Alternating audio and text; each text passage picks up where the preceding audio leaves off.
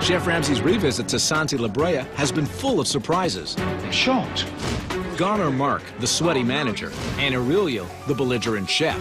But the biggest surprise was Dean, who moved to the Middle East and left the restaurant to his sons. When I first met your father, I felt that he was on the verge of a nervous breakdown. Don't eat, don't drink, don't do anything here. This is not good, okay? Whenever I see that, I'm gonna be pissed off!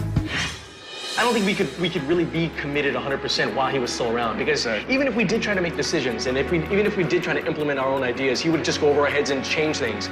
Can we call him? Yeah, absolutely. Middle of the night, but I'm sure he'll get up to talk to you. You're dead. There we go. Thank you. Thank you. Dean, it's Gordon. How are you? I'm fine, thanks, Gordon. Good. Listen, I'm so sorry you're not here, but more importantly, how have you been? I'm doing fine, very well. I appreciate you coming over again here. I think the boys are doing a great job, and I'm sure you're going to be incredibly proud of them when you come back and see what they've done.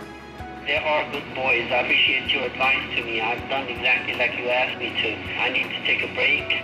I think Dad's very proud of us, absolutely. I mean, the fact that he can actually leave and go overseas and chill with his family for a bit and leave the place with us, I think he's very, very proud, very happy.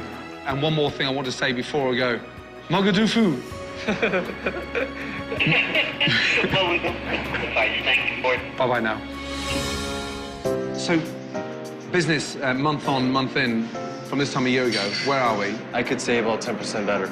So you're up 10%? Even considering the recession. So who replaced Mark? Dawn. Yeah, got my girlfriend in. There she is. Your witch? Wow. You lucky man. Right? See? Nothing. No, I'm good. I hope. Salmon's cooked beautifully, nice and pink. Oh, my God. I told my chef, make this one fucking good. That is delicious. Really good. Now, this is a asparagus dish, ginger and like a vegan tofu cream sauce. I've never been a big fan of tofu, but you managed to make it delicious. It's soy protein. Soy protein. Unchicken. Unchicken. Exactly. I can't believe you bastards made me eat that. You sneaked that anyway, even telling me. You'd want to eat more, wouldn't you? Well, not only that, I just said it's delicious, which it is delicious. I stand by I it. wanted to wait till you took a couple bites. You're happy with that one, aren't you? Yes. We fooled the master. Honestly, I'm very proud.